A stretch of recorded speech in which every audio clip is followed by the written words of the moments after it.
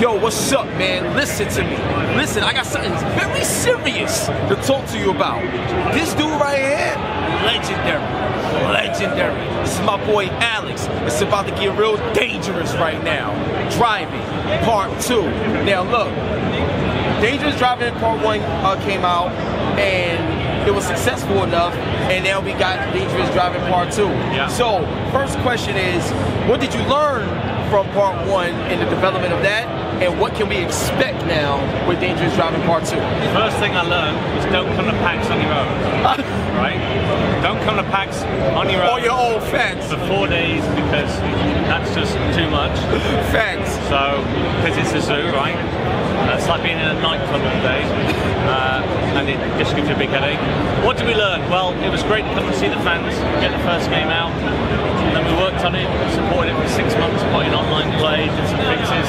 And then for the new one, we thought, well, we're going to come to PAX again and do the world premiere, so here we are.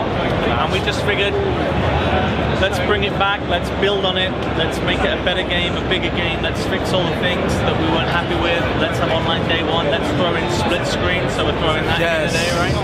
So 2-player battle split screen, we're hoping to get 4-player split screen in. And we're just here at PAX for like the first look, right? This is the first scene, let the fans play it first, and then we're going to go on tour through the year, because the game's not coming out till holiday. Gotcha. So we're going to go to London, we're going to go to Cologne, we're going to go to Seattle, we're going to go everywhere. Now, you told me that this is also a game that's coming out for next generation, right? So, with the next generation, what's something that the fans can look forward to that the PS5 and the Xbox Series X will provide y'all in terms of power to give the game more impact when it comes out later this year? It'll be a next generation experience, and I guess that's all I can say. See, I'm trying, y'all. I was trying to pull it out. I was trying to pull. Okay. I got another one for you. So they announced that there will be 8K support with these new systems. So, would it be saying that like Dangerous Driving will have the opportunity to utilize like 8K textures to make everything more crisp and have more clarity in the graphics? Is that something you can say? Or highly unlikely. Okay, all right. I would say cool. highly unlikely. All right. I could be wrong. Okay. I would say maybe highly unlikely, but who knows? Okay. All right. Who knows? I certainly can't talk about anything that may or may not be happening later on in the year. Okay, I had to throw that out to you. So now, one thing I love about this game is that it's open world. Yeah. It's crazy. So with a game like this being open world, like from a gameplay development standpoint, how do you manage that? And the reason why I say that is because with great difficulty. Yo, because it's like mad challenging. Well, in a good way, in a fun way, but it's challenging though. In terms of what? Well, it's an open world. It's a 400 square kilometer open world. We're the only indie team, I think, ever doing a 3D open world very quickly. Because all these other big teams here, they have thousands and thousands of people making games for 5 years. So it's our first open world and a small team. The roads, we're really happy with the rise and fall of the roads are looking good. I've been driving the world now for about 3 months, and there's some great roads in there. You're going to have a lot of fun driving it. We're just showing a very small, like 90 seconds here on the coastal area of the world, but I think players are going to have a lot of fun driving it. Now, this game, there's better defamation. Better defamation. You know what I'm saying? So now, can you explain how like the impact of the crashes and the way things are going to look and be and feel this time around as opposed to the first game? Well, last time it was a bit more simplistic in terms of the defamation. It's just time, right? With a lot more time and a lot more money, you can spend time doing everything. But Paul has been working on the defamation system for the car, how the doors come off, everything. We spend a lot of time looking at crashes, both in movies and TV shows, and looking at what's happening on the game, what's happening on the screen, because you kind of know when it can go wrong. Yeah, it's going to be a lot better than it was last time, and like I said, everything builds, right? So particles are better, explosions are going to be better. The way the tyres look is better, the wheels are better, so everything's an upgrade. Now you know it's time for you to get the belt. I got some major questions I'm about to give you right now, so you got to hold the belt. You got to hold the belt when it comes to the major questions. I got it.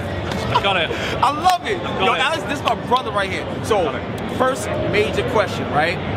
Now, when it comes to Dangerous Driving 2, right? Now, everybody that's ever played, It's like carrying a small child. yo, it is heavy. It is heavy. I can So see. think about it. Combination with the chain and the belt, I gotta work out. see So it, yeah. now It's we all all, I need. now we all know anybody that's ever been a fan of Burnout and stuff like that, you need to like really love this man right here. So Burnout, great game. Now we got Dangerous Driving 2. I always wanted this in Dangerous Driving from playing the first one. Yeah. Will we have like what type of level of customization we can can change expect this to time, have? okay, so this Yes, time we please got let me know. a million colours for the car. You can change the colours. You can change the rims. So it's a million colours for the bodywork and a million colours for the rims. I'll tell you something. I'll give you exclusive. Yes, let's go. Give you exclusive, right? Something that we're going to show is something in this game. You're going to be able to pick your victory music, and you're going to pick like your intro music, right? And then on the starting grid, we're doing this thing, we call it the grid roast, right? The grid roast is on the starting grid. We're going to call out the players, and then the other people can roast you. So on the grid, you're going to say, here I am, Hip Hop Gamer, and here's my car. And then the other people can either cheer you, or they can jeer you. They can give you the thumbs up, they can give you the thumbs down, or they can throw things at your car. Yo, I'm done. Right? Are you serious? That's what we're going to do. Nobody ever did that before. That's so that's crazy. Going to be, that's going to be a cool feature, right? We're still working on it because the battle starts on the line, right? Just like the fighters, right? Yeah, When they're going in the ring, they come in with the theme music. Yeah. So you're going to be able to have your theme music play. Yeah. And then again, so every time you take somebody down, it can play your victory music, right? So we'll know it's you, and then hopefully we haven't finished it. So hey, might happen, might not. But again, we have this working where, again, here we go, Hip Hop Gamer. Everyone's either going to go, yeah, big up, or they're going to go, no, you suck, and then they throw stuff at your car, or like a brick or a chair, I love or whatever. Yo, you like this game is going to create so many viral moments online. It's ridiculous. Like, You're either going to be well loved, or you're going to be mean. Or you, yeah. Just like the boxers, right? Because it's the same thing. They enter the ring. Here's who I am. The crowd's going wild. You got the rivalry. Because in our game, it's like fighting, right? It's not motorsports. Yeah, it's about battling. As you know, it's about competition, head to head. Who's going to be the winner? Who's going to be the loser? Yeah. So we want to accentuate that a bit. All right. So and now it's going to be fun. So now, major question, right? Nintendo Switch. You bet. I still don't believe you, like, but it's real. Like, how did y'all get this on a Switch like that fast? Like, y'all need to understand something. 8 weeks. We only got the machine really just after Christmas. Yeah. Just after Christmas. Yeah. They got this game up and running on the Nintendo Switch like that. Like, and keep in mind, it's a small team, but they got it up on the Switch like that. That is extremely impressive. We're showing that for the first look today. Gotcha. On Switch. And how is it on the Switch? Is there certain features on the Switch, whether touchscreen or using the Joy-Cons? Is there anything that's different from the PlayStation version, the Xbox version that you're doing with the Nintendo Switch that you can share with the audience? Not yet. It's really early. We're just really started on it. We're just showing like that first look.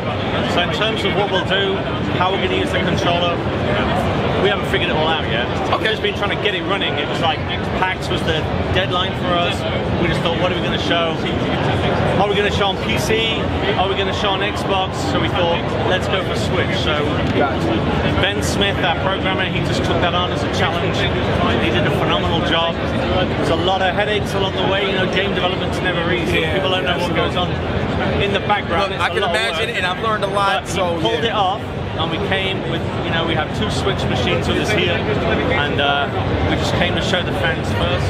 They can see the game running on the handheld. It's a first look.